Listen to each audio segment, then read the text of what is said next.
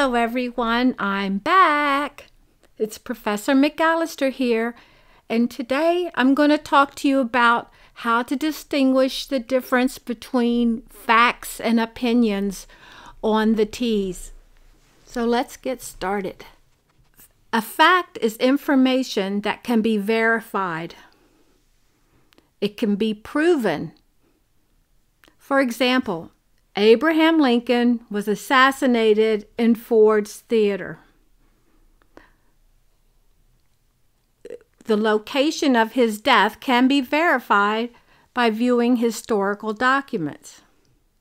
Statements of fact do not contain any opinions.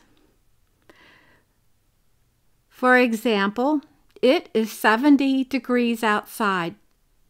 That's a fact. Now, compare that to, it is too hot outside. That is an opinion. And as an extra tip, if the passage contains numbers, it is almost always a fact. Facts do not reveal the author's feelings in the passage. Example: the Washington Capitals won the 2017-2018 Stanley Cup. That's a fact. Compared to, the Stanley Cup playoff games were exciting. That's an opinion. Let's look at an example of what a question on the T's might look like.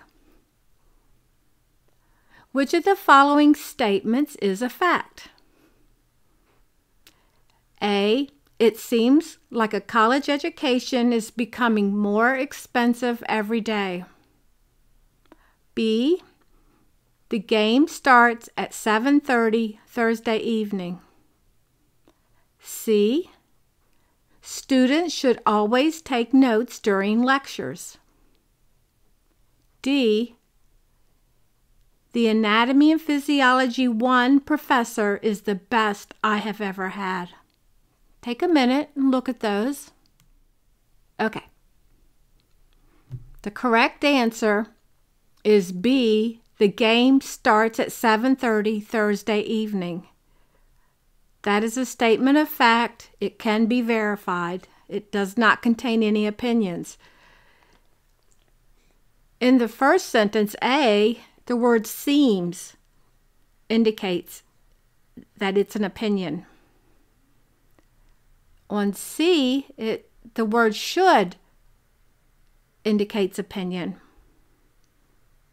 On D, the word best indicates an opinion. Opinions are statements that contain a writer's feelings or beliefs. They are not true or false. They contain just one person's viewpoint.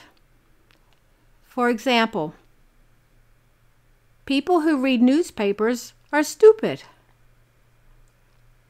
Well, obviously, there are many people who do enjoy reading the newspaper. So this author's statement contains an opinion.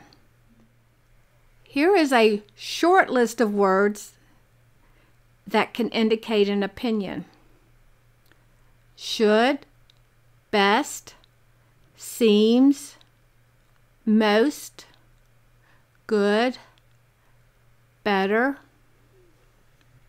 worst. Now, let's look at a question example.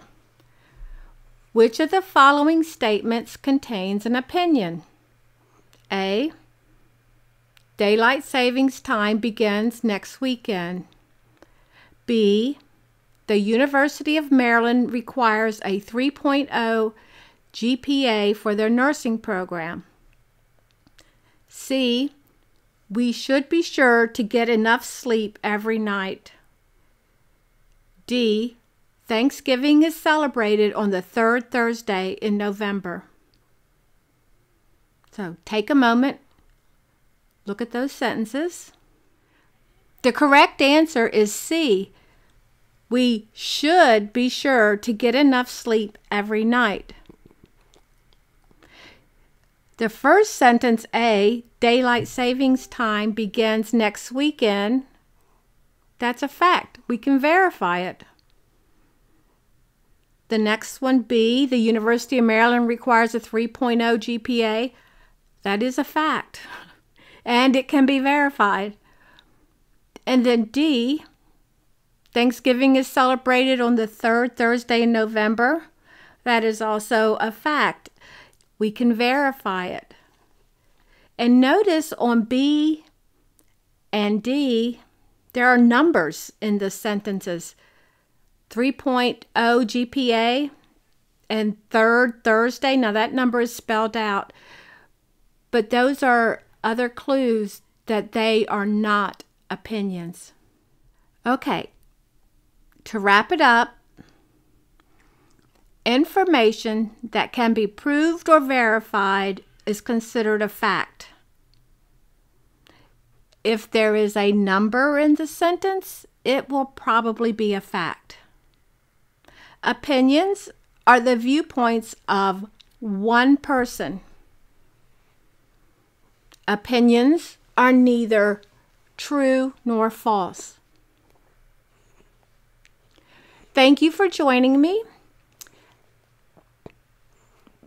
I look forward to producing another video shortly. I'm going to start this weekend creating English and language usage videos to go along with the reading ones. So please watch for them. If you haven't subscribed, please do so you won't miss any. Thank you. Hi, thanks for watching my video. If you found my video helpful, please indicate it by hitting the like button. You're also welcome to leave any questions or comments down below. Lastly, don't forget to subscribe and hit the bell icon so that you'll receive notification of all my future videos. Thank you.